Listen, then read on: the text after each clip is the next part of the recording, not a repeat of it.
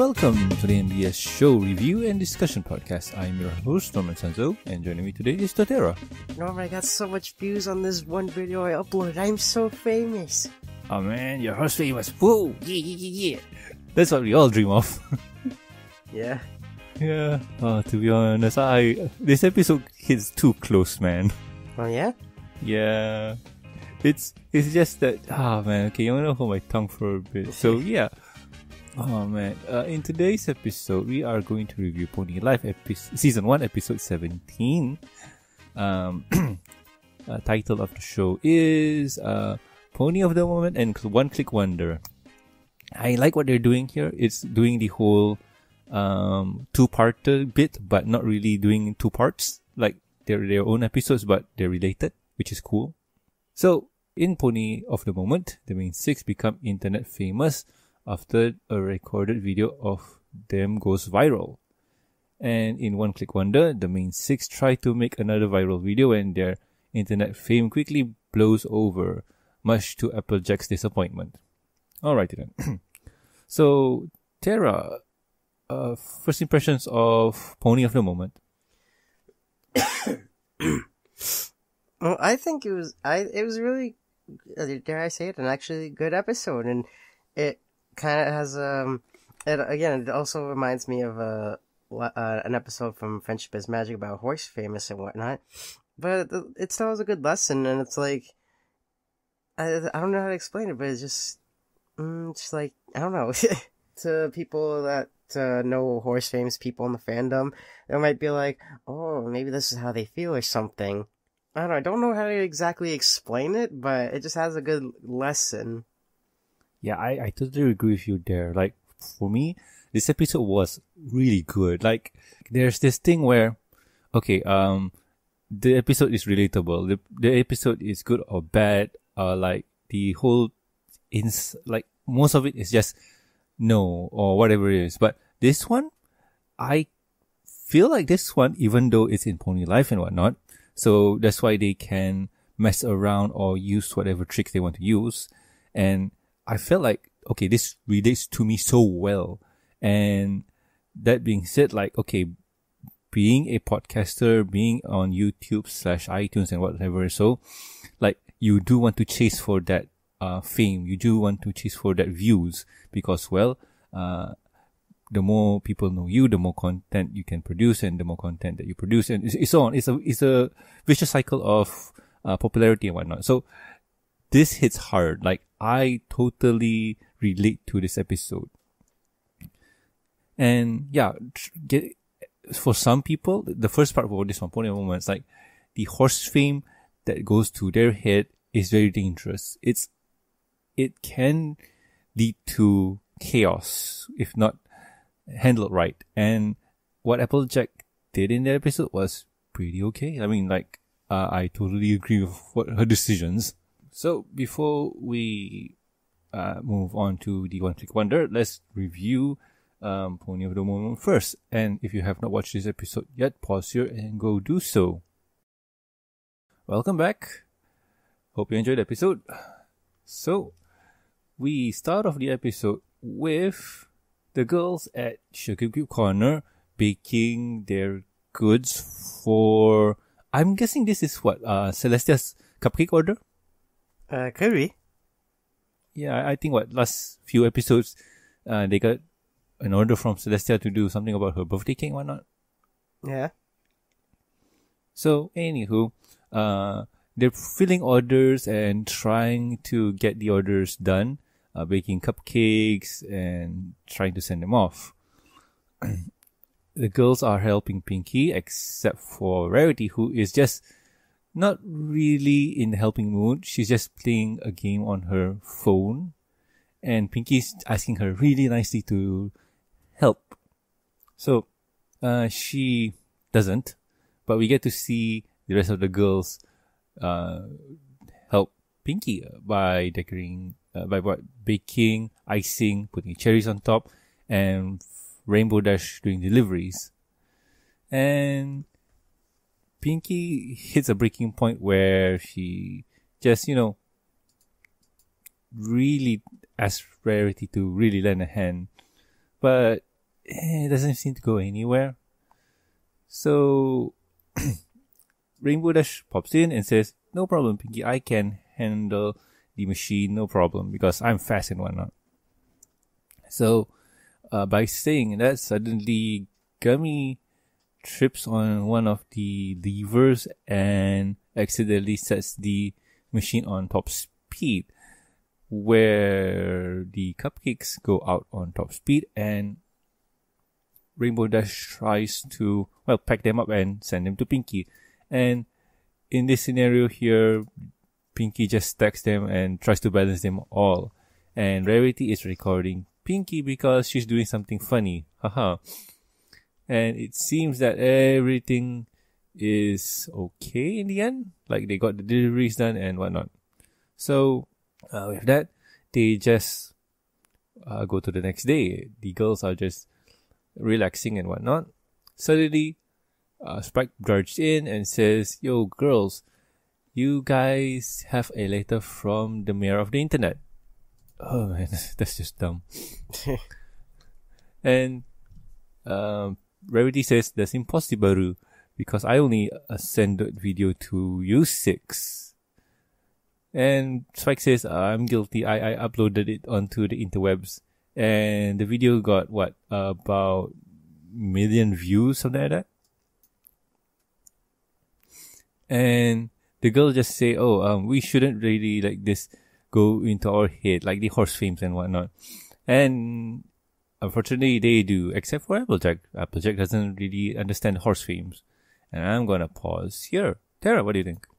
Well, at first, when the episode started off, I thought it was going to be like just a Rarity episode, because Rarity's just sitting on her phone, recording and playing games and whatnot while everyone else is doing the work.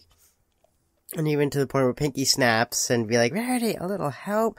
And then later on, once they're done, it's like, Rarity's like, "Oh, darling, you did such a great job." And it's like, "You didn't do anything." And it's like, okay, it's one of those things. And all of a sudden they change to Spike coming in. It's like, "Hey, you can get 1 million views." And they're like, 1 million views? And they have their eyes like with the numbers. It's like, okay, now this is one of those things where it's very relatable. Yeah, totally. The shift in themes was not bad. Like, I like it. Like, even though the opening was a bit clunky, but, the middle part was really there. And I just love how Rainbow Dash just says, "Don't let the fame go to your head." And suddenly the next scene, fame's gone to her head. And you done, Tara? Yep, I'm done.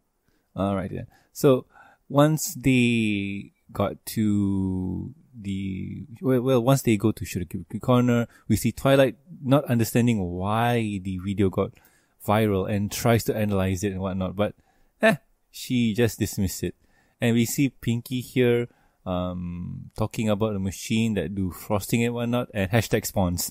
Like, yes, she gets sponsorship. Okay. And then, like, see, this is where the fame kind of goes to their head. Oh no. So the day ends with them closing the door and just pooping out because, they're tired. So the next morning comes along and it's a ghost town. Nobody is interested in them anymore. No views, no audience and whatnot. And Applejack is cool with this, while the others are not really. And with that, episode ends. Well, that was pretty fast. So, I'm gonna hold my tongue for a bit because we can just wrap it up near the end. So, Tara, what do you think of One Click Wonder? It was pretty much like a setup episode, because they talk about getting horse famous, and then they get famous for like one day because you got people making duck faces. Oh, sorry, not people, ponies making duck faces and all that stuff with the lips and all that. And then after, Applejack's like, "You know what? I'm cool with this. That's it. We had our popularity for one day. That we can take a break." And they're like, "Yeah." And it's like, to be continued. It's like, yep. So, but I don't know. I see this more of like a setup episode. True. And that's what I mean from the very beginning. Like, the show is doing the whole part 1, part 2 thing. And yeah, it is 2 different shows, but it's kind of still the same thing. Like, the setup, then the, the conclusion. Yeah. So yeah, my views on this is like, okay, we get to see how they kind of get back to normal. So with that, let's carry on. So in One Click Wonder, the girls tries to plan a way to get them more viral and more famous again. They check their tablets and whatnot. There's no fan mails or anything. Pinky's icing machine broke down. #spawns. And then Twilight is just analyzing things and sees something where, okay, what makes a viral video? And those are animals, comedies, and something. I forgot. So they try to recreate the magics, but it doesn't seem to work. From Rarity trying to do an impersonation of Applejack, to Fluttershy trying to do funny animal video but not getting ready and whatnot. So basically it's not working. Applejack, on the other hand, has been trying to, trying to lead a normal life, telling the girls, let's have fun, let's just do our own thing and whatnot, let's not worry about this. But they've been ignoring her for this while. So Applejack suggests, why don't we hang out at the farm and pick apples and whatnot. It'll be fun. So yeah, they don't really do. They do go to the apple farm and record Rainbow Dash doing some awesome tricks. And it seems to work and whatnot, but yeah, Applejack is having none of it. So I'm gonna pause here. So Tara, what do you think? I feel like some people fall into this trap because I know when I first started my YouTube channel, I wanted to be famous as well, and pretty much what they were saying, like, we get all these people looking at us, and we already mentioned that we can get awards and be stars, and just come up with all these things, and then after they're like missing the point of just having fun. And later on down the road with my channel, it's like, I'm very much just doing this for fun, not trying to be famous or anything. And then Applejack's like, oh, I can't handle this because they're trying so hard, and it's like they're missing the point of just hanging out, being friends, and that stuff. Yeah, I mean that's the whole thing. Like when we do the videos, it's always starts off as having fun. Then when it goes down or when it goes along, it just becomes work. It's just trying to chase that views, trying to chase that algorithm money and whatnot. I mean, personally for me, I don't have algorithm money. I'm not sure about you, but it's just those things where sometimes when you do this for so long, certain things happen. Yeah. So I'm going to wrap up. I'm going to try and wrap this up so we can go to the conclusion. So the girls notice Applejack heading for her farm and realize that, oh no, we messed up because we didn't really pay attention to Applejack. So they all go to Applejack saying that, Applejack, let's hang out and just not care about horse fame and whatnot. Like, just do things for fun. And Applejack's happy. And suddenly, oh no, her stool broke and funny moment happened. And it's all recorded on video. Haha, Spike got it all on tape. Haha, that's very funny. It'll be a great video to upload because it is funny. Haha. But Pinkie Pie says, oh no, this, no upload, no video, just us having fun and whatnot. And they all have a group hug.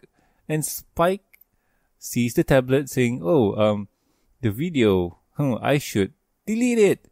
And in my mind, Spike, you could just have saved it. Save it to the side and don't upload it.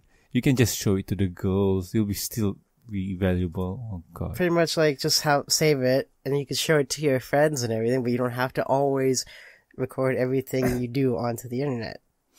Yep. And with that, episode ends. So, Tara, what do you think of the episode overall?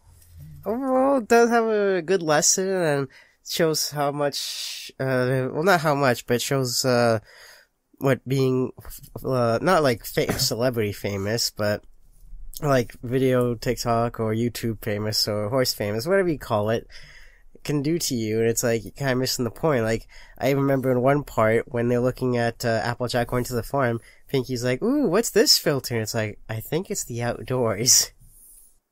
That is a strange filter. What's that? I mean, in the year 2021, like, what's that? Yeah, it's like we don't even know what outdoors are nowadays. I know. Is that beyond the door? I think so. Where food comes in? I mean, the food always comes to me. Yeah, oh. No Uber Eats, no DoorDash. Yeah, Uber Eats, DoorDash, skip the dishes. Oh, that's cool. Oh, boys. So for me, oh wow, this episode was fun. Like, I like how deep and thoughtful the episode can be. But at the same time too, I like the approach that they took. It's not too heavy. It's not too serious. It's just a light episode with heavy meaning behind it. And they wrap everything up nice and clean, to be expected in any pony episode. And the episode itself, honestly, was kind of okay. Like I mentioned before, this episode hits deep because I used to be in that mindset where I need to chase the fame. I need to be horse famous and stuff. And doing the podcast and getting where I am now, it felt really bad. Well, now as in the present, past tense where I was having these thoughts. It was a few years ago? Five, what? 2-3 years ago, I don't remember. But say, the point of the matter is, I had thoughts like, nobody's really paying attention to me. Why am I having that kind of thing? And like, it's a real bummer when you look from my point of view, which was, okay, I've been running the podcast for so long now. My subscriber count is this much, and then I'm not getting, acknowledgement or accolades and whatnot, whatever is the word. And a friend told me like, are you doing this because you aim to be horse famous, or you just doing it to have fun? And it took me a while to be really honest. And when I had an answer and really thought about it, and really tone down what I have been doing. And you can really see in how the work from back then to now is. Like, there's a huge change, a shift of tone. But the thing is, I kind of said that I want to have fun. Like, I want to do this just because it's fun and entertaining for me and others. So I don't really have to try too hard and not get the accolades and whatnot. All I need is just to have fun with me and my friends. And that's where, if you notice, the show's format changed into more of a lighter tone, where it doesn't really have to be all serious, like where you read notes and whatnot. I'm sure you've noticed this, right, Tara? I think so.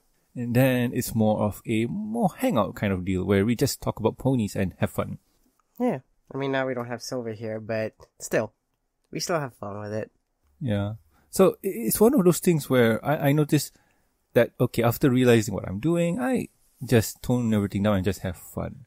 And for people who are coming in to the, I won't say fandom, but to the YouTube space, doing what we're doing or doing whatever they're doing, it's just that always reminds yourself like what you're doing, because if you're not a major company like PC, whatever it is, or game channel, you're doing it mostly for funsies, like just doing the stuff that you're doing.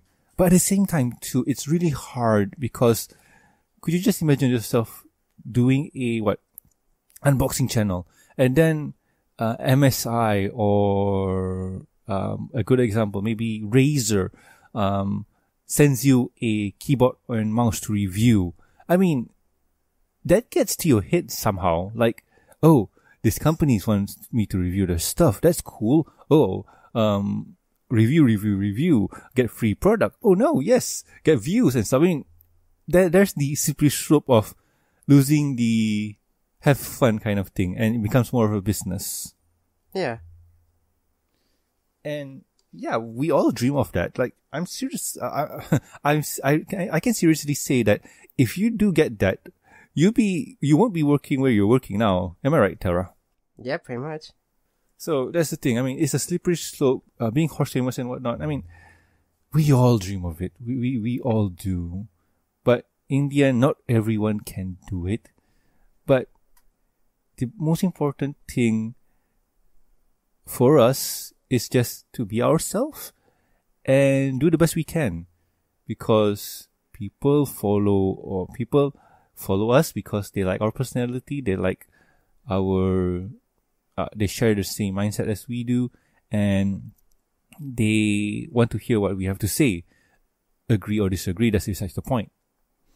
So yeah, it's mostly do the things that you want to do because you want to do it. Yes. That was a bit of a roundabout way to say it.